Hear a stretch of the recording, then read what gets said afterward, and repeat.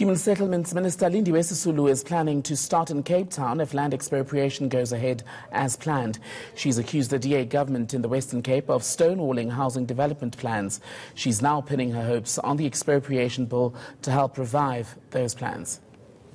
With this law, I am hoping that it will be possible to put ourselves forward as we are one of the most uncontested value for money for the government to provide low-income housing because we can offset the money that we would use for buying land by making sure that we produce more units, because the money that is given to us is not infinite. It is whatever is budgeted for, whatever is allocated to us, and out of that we've got to work out how many units we can get, and that goes for buying land, all of those things that are necessary. If this expropriation works out in your favor, where do you get the money to build these houses?